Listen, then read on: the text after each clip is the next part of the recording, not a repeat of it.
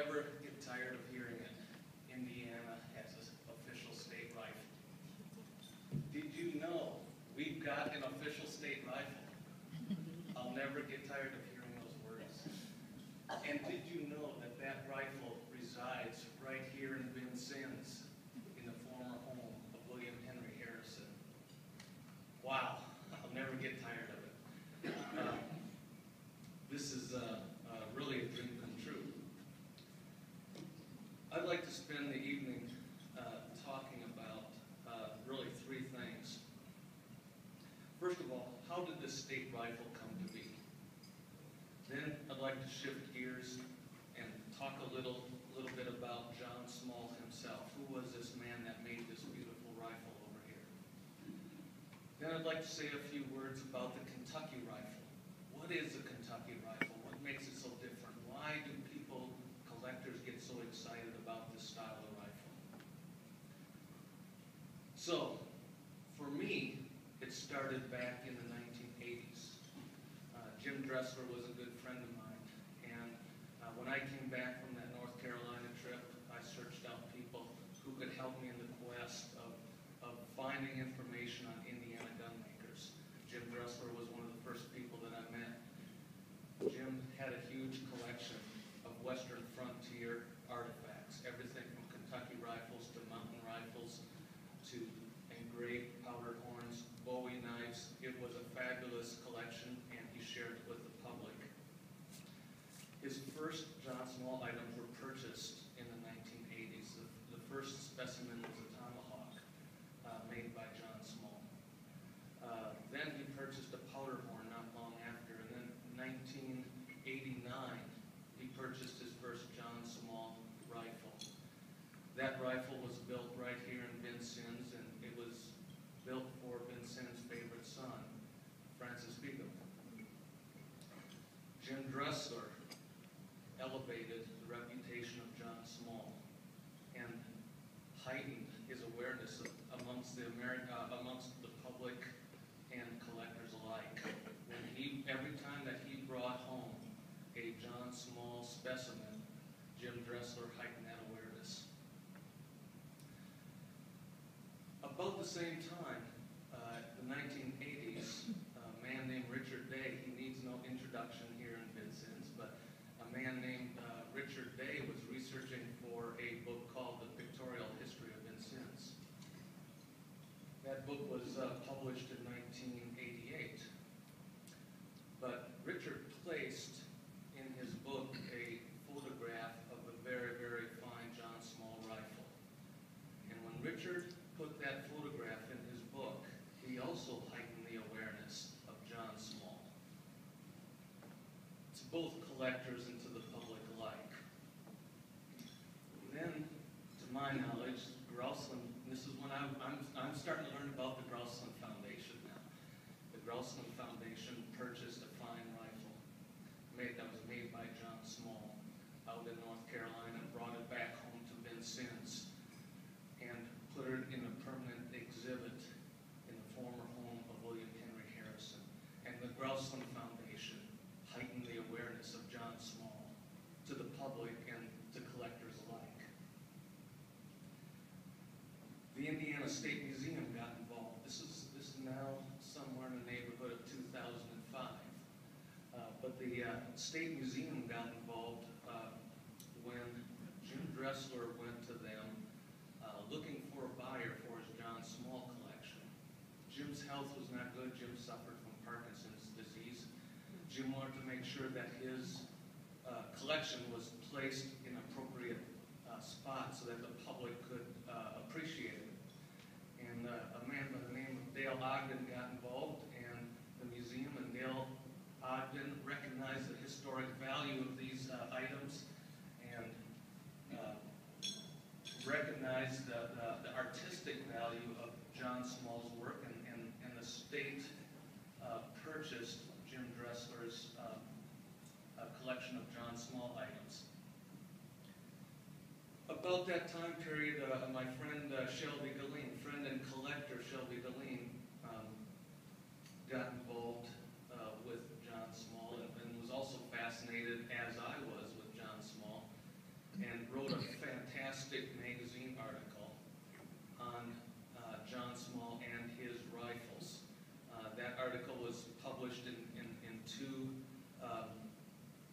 2 monthly magazines in Gun Report back, I believe it was in 2004, 2005.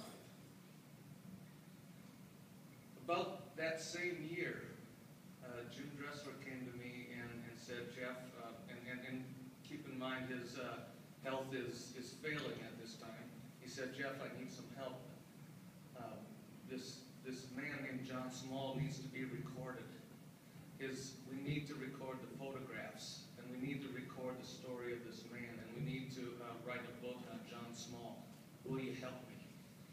And that's when I got involved with the book on John Small. When Jim gave me my marching orders back then in 2005, the first thing that I did, of course, is go to a man named Richard Day. And Richard Day knows more about John Small than anybody. He knows more about Vincennes than anybody. And Richard Day generously shared his knowledge.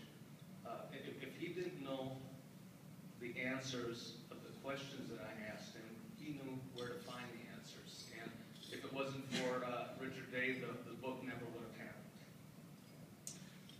happened. I learned about the man named Palmer this evening. I didn't know about the man named Palmer and his involvement with the state rifle.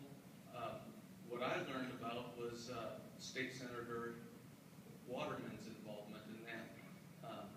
Senator Waterman actually wrote the legislation that designated this rifle as an official state rifle. And that happened in, I believe it was 2012, about a year ago, if I'm not mistaken. So that's the story, as I know it, of how this rifle came to be, or how this rifle came to be the state rifle.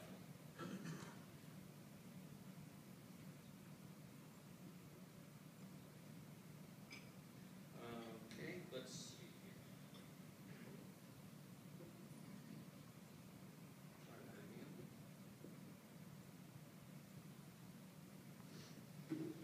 Okay, shifting gears to what kind of rifle is this we're looking at that is now our state rifle? This is a Golden Age Kentucky rifle, and it is really an American phenomenon. Nowhere else in the world did they produce rifles quite like this.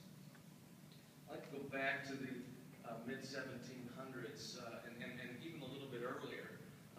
Gunsmiths from Europe were immigrating to this land called America, and they were bringing with them their knowledge, and they were bringing with them their guns, and the European gun, as would have it, was called the Jaeger. And the Jaeger is the German word for hunter, but their rifles were called Jaegers, and the Jaeger rifle was a much shorter gun than what you see here. It was a bigger bore rifle than what you see here, and it had some characteristics different than what you see on this gun. But they were bringing these rifles over here, and the American frontiersmen thought that we could make these better. Can you give me a gun that maybe is a little bit more accurate? So what they did is they lengthened the barrels on them so that the distance from the rear sight to the front sight was a little bit longer. And by theory, that would give them a little bit more accuracy when they aimed.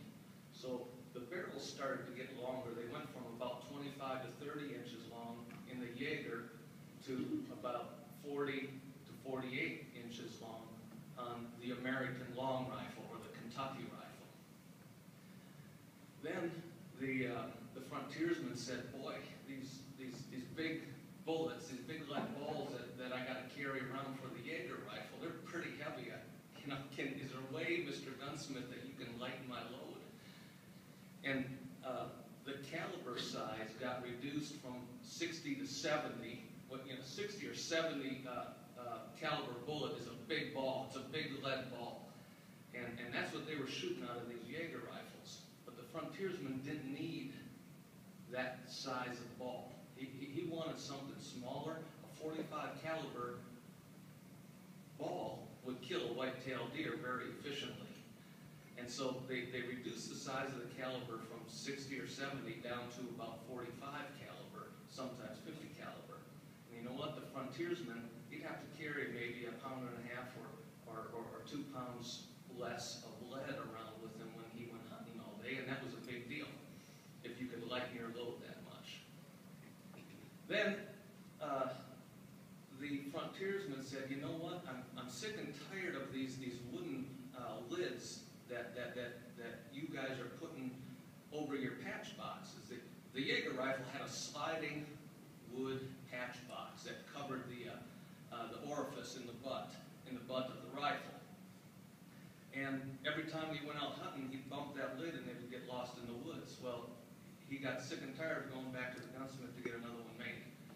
So, and again, this is strictly American. This was happening for the first time in the firearms industry. The gunsmiths started to put a brass patch box on the butt of the gun. And that brass patch box was hinged.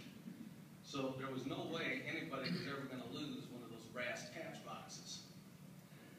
Okay, so you got a few things. You got the rifle's starting to develop. It's getting longer. The caliber's getting smaller, and you got this brass patch box on the butt of the gun. All great improvements for America here. Then what happened is we finished the wars, the French and Indian War and the Revolutionary War, and soldiers came home, and you know what they brought with them when they came home? They brought their military arms with them, and that's what they used to hunt. So the gunsmiths were now competing with all these arms coming back from war. And they thought, you know, what can we do now to sell our guns to this market that's flooded with military guns? And the answer was they started to produce art on their guns. And back in that time was the age of Rococo. Rococo art that came from France, and France was a friend of America at this time period, and the American gunsmiths took their art and started to put it on the butt stocks of the guns, and that was starting to help sell their guns. The art was fabulous. It was Rococo C scrolls and Rococo S scrolls on the butt side of the gun and on the forearm, and then they engraved the brass parts with Rococo C scrolls, and the gun really became a beautiful piece of art. So that is a Kentucky rifle. The rifle also started to get architecture that instead of a plain, well, I don't know if I would call it clunky, but the art started to get graceful. The gun started to get graceful. It started to take shape, and gun makers were using something called the golden mean. It was a way of using proportion in everything that they did. So the guns started to get more and more graceful after the war, and it became a thing of beauty that people wanted to buy and people wanted to show off. That became the Golden Age Kentucky rifle. I got to get my right advancer here.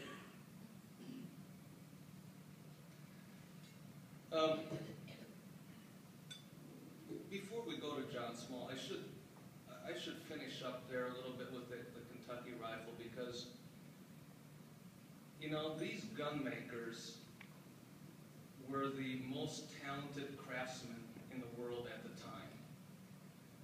And I say that because I would challenge anybody to come up with another craft that required the craftsman to work in so many mediums. The gun maker was an expert in iron. He hand forged that barrel by hand. It took 2 men 2 days to make a gun barrel. He started with a bar of iron and ended up with an iron tube that would shoot a lead ball 200 yards accurately. That took some skill. And they had no electricity. They did that all by hand.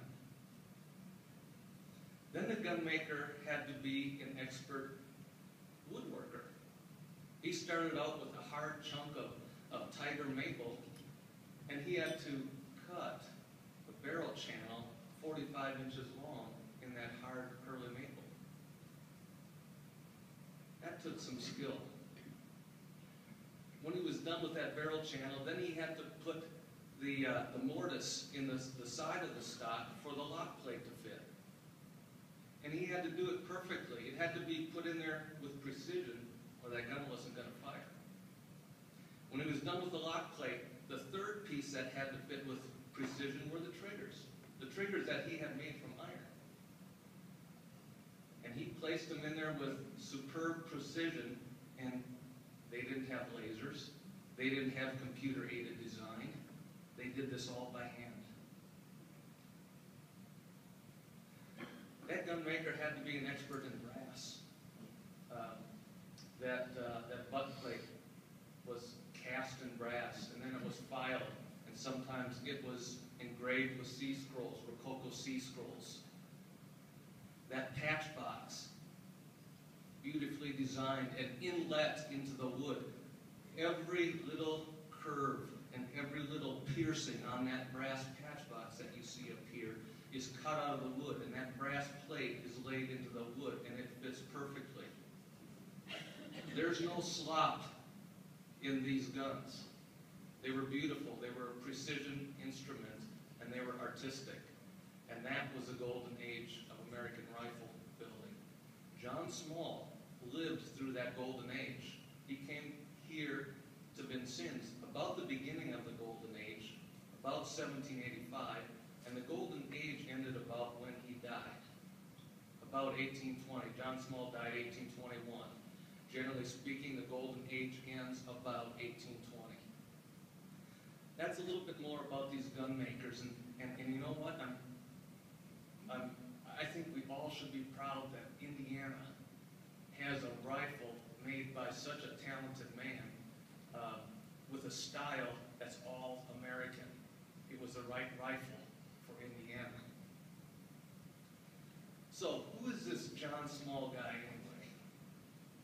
I'll talk a little bit about the early years. He was born in Northern Ireland, a town called Londonderry. He was Scotch-Irish, and he emigrated to America.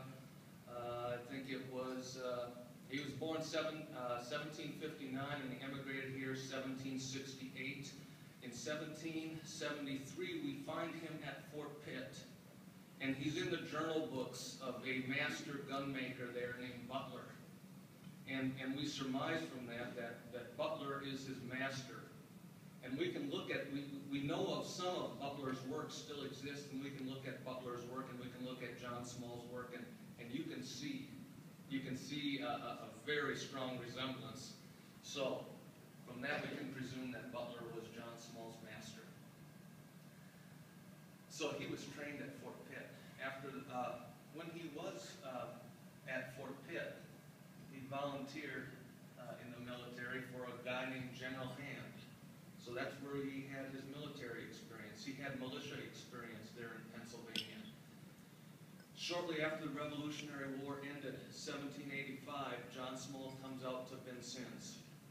He had earned a 300-acre land grant right here, and this is where he spent the rest of his life. When we talk about his pioneering experience, it's easier to talk about who he wasn't rather than who he was and what he did or what he didn't do. John Small did it all. In my mind, to coin a phrase, he's an action hero, and he did whatever the moment required. If we can talk about a list of things that he did for a living, but it will only be a partial list. He was a gunsmith, he was a silversmith, he was a carpenter, he was a blacksmith, he was a politician, he was a soldier. He was a businessman putting up the tavern here in Vincennes, and he ran the ferry across the Wabash here in Vincennes. John Small was an action hero in my mind. In researching some of the archives guys on John Small. One of the most interesting time periods was when he came here in 1786, and he was appointed leader of the militia. And it wasn't long after that, only about a year after he was appointed. The time period would have been, I think, 1786, that some of the Native Americans were kind of naughty, and John Small went out to spank them. And that was called the episode on the Embarrass, or the skirmish on the Embarrass. There are two differing accounts of how that skirmish actually ended. One account says that John Small was a big hero. The other account says that John Small lost that skirmish, that the Indians were victors. We know that he was wounded in that skirmish. But if you want to read both accounts, I got a great book that I'll tell you about. There's another guy named William Hearst in John Small's life, and William Hearst was William Henry Harrison's right-hand man at the time, or his secretary. And William Hearst came out to the Wabash River one day, and John Small was there with some of his buddies, and William Hearst made a condescending comment in front of John Small's buddies, and John Small took it personally and looked at it as a challenge to his honor. John Small turned around and challenged William Hearst to a duel, like a lot of men did back in those days, if your honor is challenged. An interesting story in the book is about that dueling challenge. The story goes that there was messengers going back and forth from John Small to William Hearst after this dueling challenge, and that William Hearst accepted the challenge. And the day of the duel that was to happen on the west bank of the Wabash, John Small showed up, but William Hearst did not.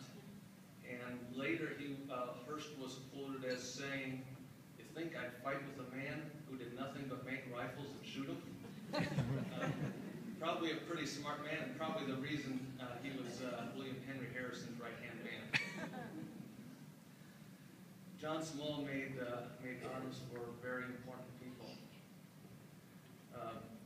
People that made arms for important people did important work. They did the best work. He made either tomahawks or firearms for guys like Henry Knox, Pierre Menard, Francis Vigo, Lewis, one of the Clarks, and one of the Gurdys, and the list goes on. But there are 6 known firearms. 6 known firearms, and a lot of those were made for very important people. Now, I think my time is waning, so I'm going to end this show with some pictures. This is a pistol out of Jim Dressler's collection. It was made for Pierre Menard, who worked here in Vincennes as a fur trader. He worked for Francis Vigo, and he also went to Illinois and became lieutenant governor of the state of Illinois. It's a beautiful pistol. It shows great relief carving here on the forestock, and it shows great silver work here in the buttstock of the gun as well. This is the same gun, different angles. You see there on the left John Small's signature on the gun. On the right you see John Small's trademark inlay. Every known firearm that exists of John Small has this shape of inlay in it. I call it the double fleur-de-lis. And in the center of that inlay you see the initials PM, Pierre Menard.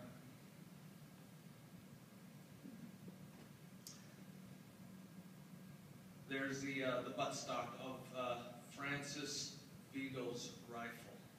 I'm going to try to zoom in on this and show you guys some details of that rifle. Now, up here, you can see where that stock was inlet for the patch box. You can see the skill and the patience it took to cut that wood out and lay that silver into that wood. Looking at this picture, you can see the different mediums a gunsmith had to work with.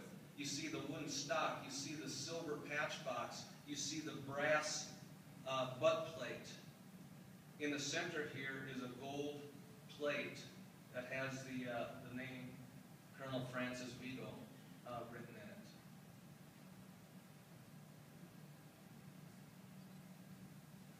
There's a full-length view of that rifle. This is the Gertie rifle, also in Dressor's collection. The patch box here is called the Lancaster style patch box. It was commonly used in Lancaster, Pennsylvania. This rifle is unsigned. The only known small firearm that is unsigned, and we believe that it's unsigned because Small made it at Fort Pitt when he was still an apprentice. He was not yet a master gunsmith. And it's got the Lancaster box on it because remember who we learned his trade from? A guy named Butler, who was working in Lancaster and then went to Fort Pitt.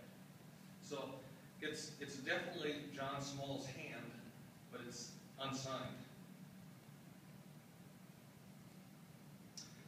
There's I'm going to zoom in on this one only because I want to show you that right here on the lock plate is a name. John Small did not always make his own locks. He sometimes purchased locks by a lock maker, somebody who specialized in making those locks. So he did not always make his own locks. There's a close-up of that patch box. I think it's gorgeous, and a full-length view of that same rifle. This is Dressor's first powder horn that he bought. This is, of course, a horn that came from a buffalo, but it's very unique in that it's got a silver spout. It's got silver bands here with rings on it to hold the shoulder strap, and it's got a silver plug up here on top. There's very few people who had the skill to work with silver like this on the frontier. And this is not signed by John Small, but if you look at that butt plug, look at that engraving. There we see the initials engraved in that plug, DC, and this is without a doubt John Small's hand. So we know that John Small made this horn.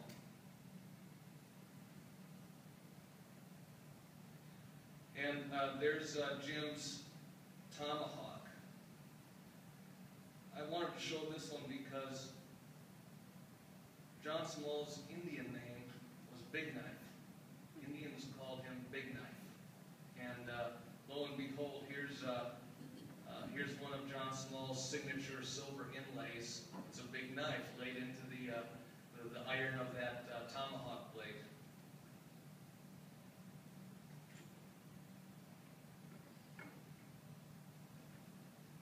Okay, now let's get to the best ones. Here comes a state rifle pretty soon. But first, Richard Day published this picture in his book, Pictorial History of Vincennes, and this is about the time period, right before the time period I started getting interested in the long rifle. But this is a fine piece of work that recently got sold at auction about a year ago. But I'm going to show you an inlay on the butt side of this gun. That's inlaid in silver and engraved by John Small.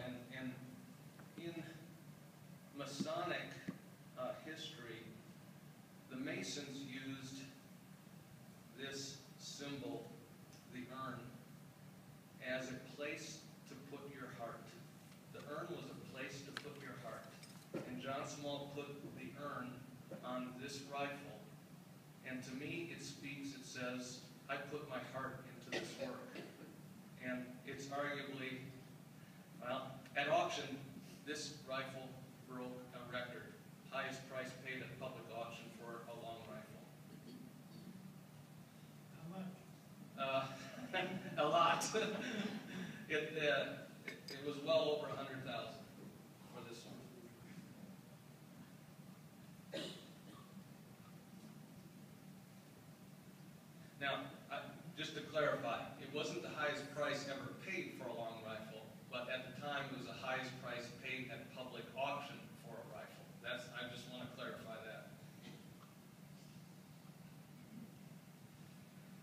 Again, this is the same rifle. I showed this picture for a couple of reasons.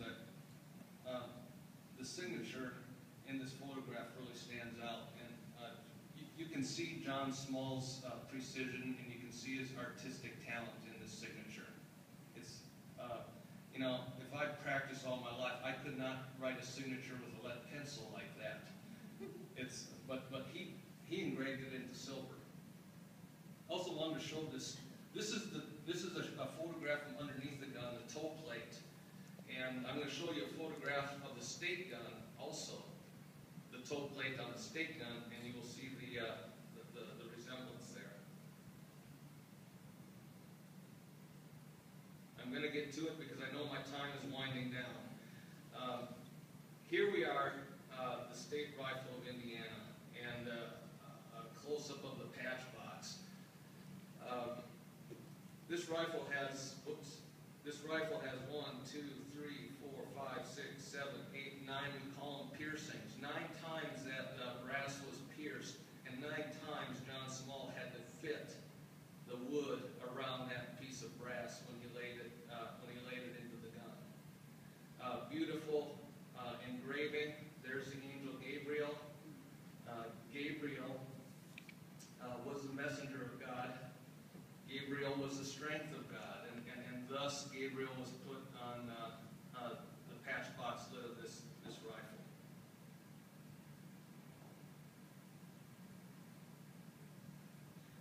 On the flip side, there's a close-up of that silver, magnificent silver inlay on the buttstock of the state rifle, and John Small engraved, there's over 200 feathers in this eagle that he put in painstakingly, one at a time. It's got a beautiful shield and arrows in one claw and an olive branch in the other over here. And then down below is the military scene. With you see 2 cannons down here. You see the military drum. You see the cannonballs, the flags, the pike, the sword. You see the bugle and another flag. Truly, this gun was used or made for a military man, in my mind anyway.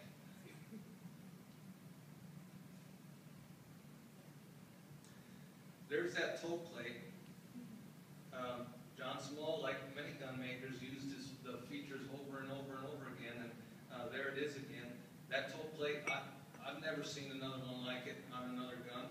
And there's a beautiful full-length shot of the state rifle showing the architecture and gracefulness of that John Small put into his work.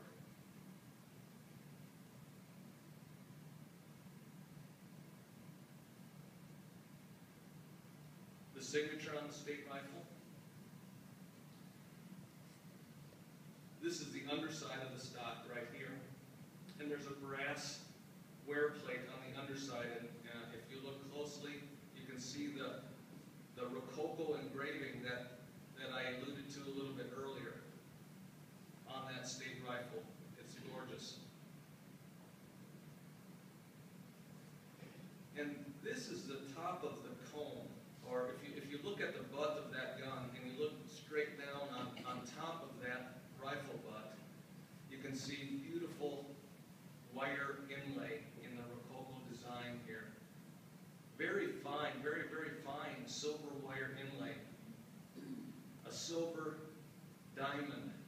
And that wire inlay continues along both sides of that diamond and terminates up here on the comb of that rifle. But certainly, John Small also put his heart into this gun.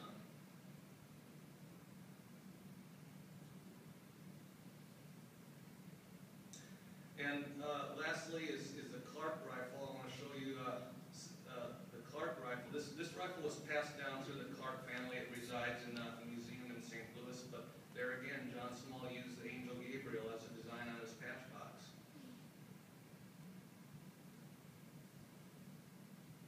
There's the signature again. And a large silver inlay on the buttstock.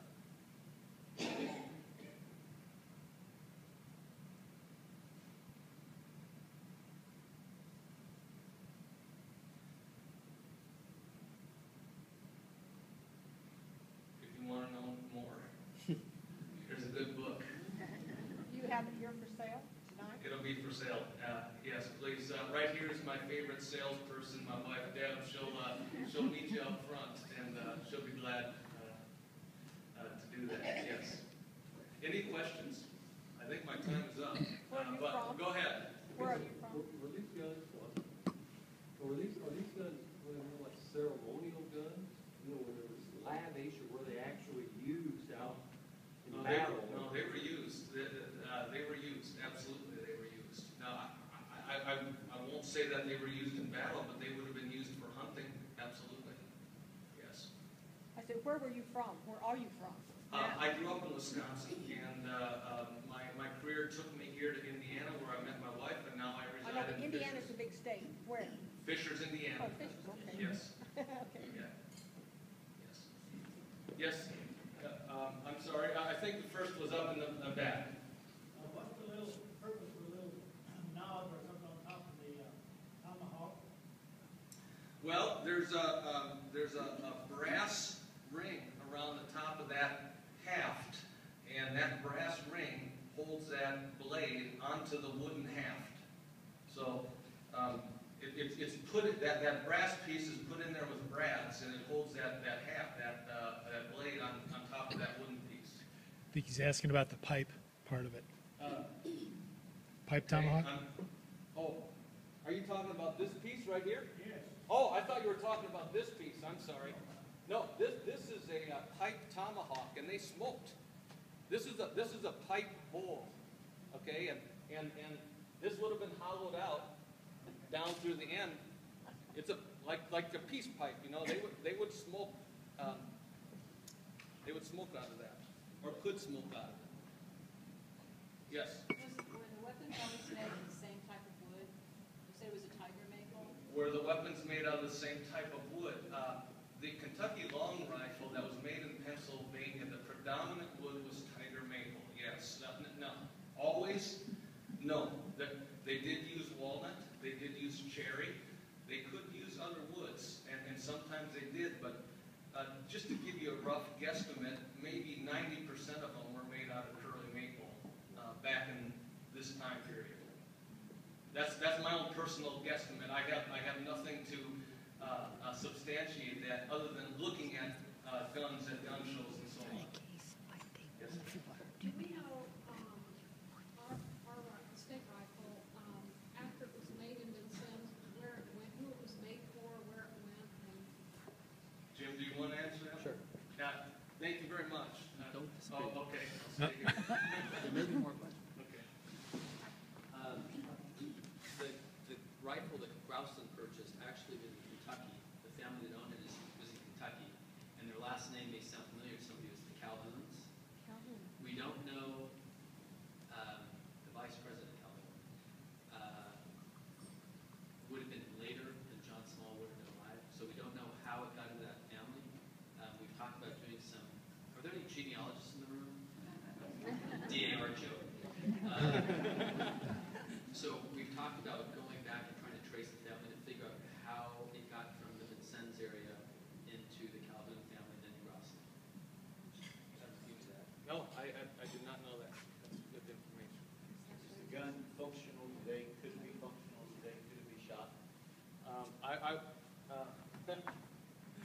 I would not shoot this gun. And Tom, you're not. There's no way. First of all, the gun's much too valuable to put gunpowder down and cause an explosion. One thing.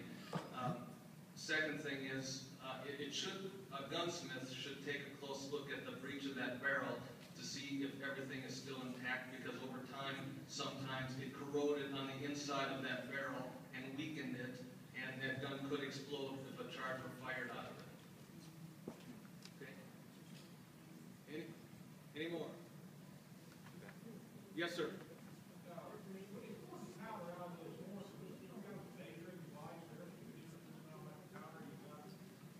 You bet. The frontiersmen would carry with them a powder measure, and that's a whole collecting world in and of itself, because they were often made out of the tips of horns, and oftentimes they were 3 or 4 inches long, and during this golden age, they would decorate those too with carving, and they knew how much powder they needed, and they would make the measure accordingly so that they could dump powder out of the horn into the measure and then into the muzzle of the barrel. Well, okay, and you can do that if you're in a hurry, if you're in a battle, or if you're trying to reload for a second shot at a deer. You don't have to measure, you can guesstimate. Absolutely. Yes. Yes, sir. Is that a smooth bore barrel or is it rifling it? Is this a smooth bore? No. This is not a smooth bore. There's rifling in this gun. In the Kentucky rifle, they spent much time and effort getting the rifling correct, and so that gun would be very accurate. Yes, and this gun is definitely rifled. Yes, sir. Thank you again for the opportunity.